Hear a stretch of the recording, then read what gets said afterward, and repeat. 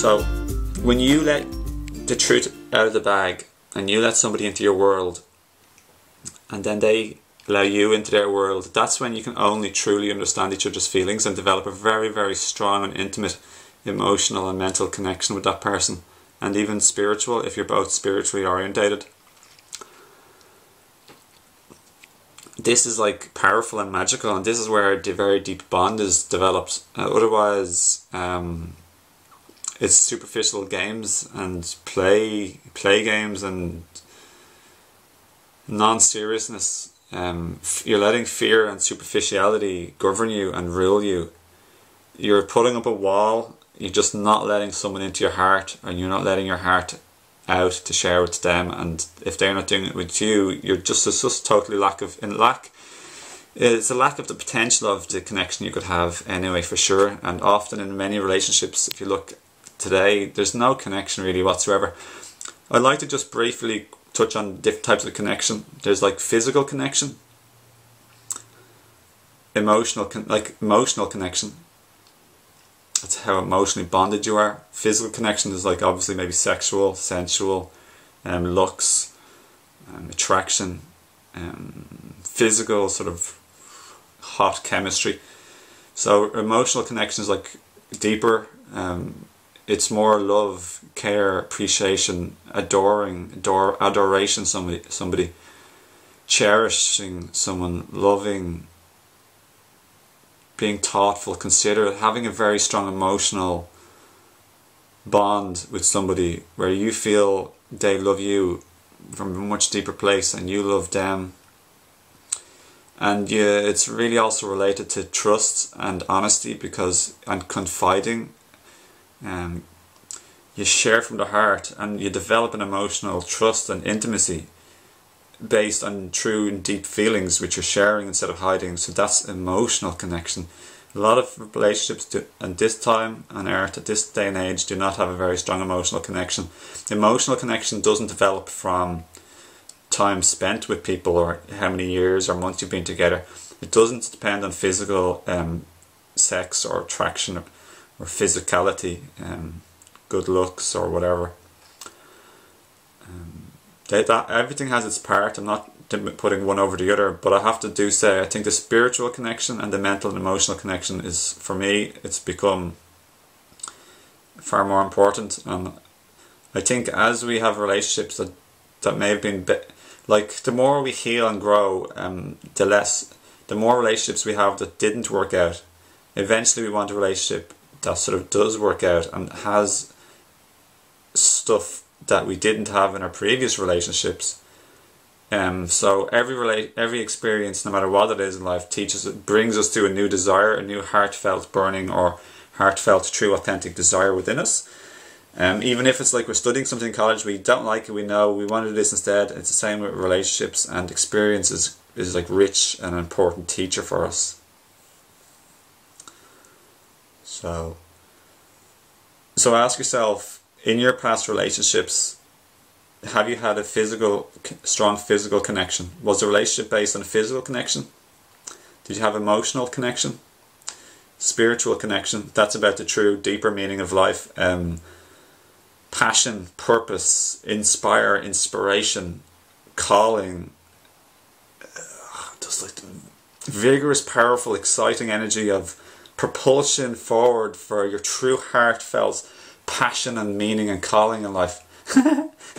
True deep stuff, spiritual inspiration, what you want to create, who you want to be in life, what's the most important things for you in life and the deepest levels for you.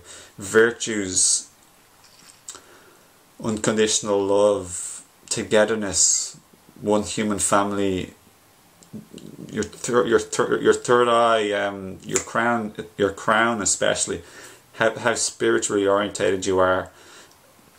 And the spiritual is like one end, and the physical about, like, you know, house, money, things, people, family, security, shelter, home, children, physical body, sexual energy, and these are all physical. They're all good and have their part. You want all chakras working together, by the way, in alignment and harmony and balance. So I'm not putting down any chakra in the slightest bit. I'm putting every chakra up. They're beautiful. They're all an element and a dynamic and a dimension of life. A beautiful crystal here. It's like a present. I like this so much. Thank you, Sean and Lynn. Beautiful clear quartz crystal, I think. Yeah. So you can gain more awareness now in this video by asking yourself, like, what type of relationship, what's most important to you now? What are your priorities? Do you want to rush into a relationship based on physical attraction?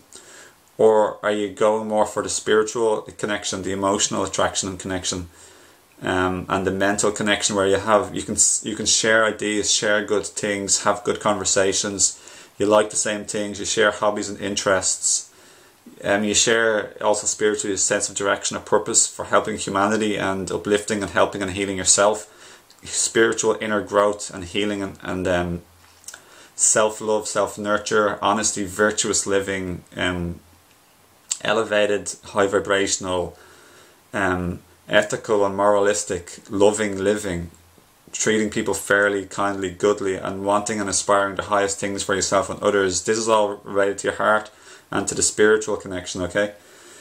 So emotional connection is a lot to do with intimacy, trust, and other things I mentioned earlier. So for me, I think obviously for sure the basis for a long-term soulmate, like deeply, and it can be also very deeply romantic and physical relationship too, is the mental connection, the emotional, spiritual connection. But the physical connection can also slot into that. But I feel most people go for this physical as the primary attraction and connection. So obviously it doesn't work out because you're lacking these, at least one or two of these. Like in one of my, like, I won't talk about myself probably really, but yeah, I did have like a very strong emotional connection one time with a girl, and pretty decent physical, but the spiritual one was totally lacking. That's where we're on totally different paths, and the mental one was lacking too, partially because we're on different paths and different interests and different direction in life. So it didn't work out, and I felt that and I knew it, and I just knew it deep down, and that contract just ended, and it served me so well and it served her so well. But now I realise, like, why didn't it last, and how can I pinpoint using these four descriptive perspectives what exactly was there and what exactly wasn't there. So this is awareness and wisdom, and when you know what's there and not there, and you know the reasons behind things, that's when you become clearer. You know, I once used to call myself a clarity coach, an empowerment coach, or a clarity coach, and I still do happily, but I generally just call myself either a holistic spiritual life coach or a spiritual life coach. But it's all about clarity, clarifying and bringing clarity mentally, emotionally, physically, spiritually. And that's what I work with, and I love to do spiritual, like, holistic life coaching with anyone who's interested. Have a look below. But just getting up further, is there anything else about this video that I really feel I'd like to share to help you in your path and your journey towards greater and happier, more fulfilling, prosperous, satisfying, deeper connective romance, love, affection, intimacy, care and bonding? Is there anything else?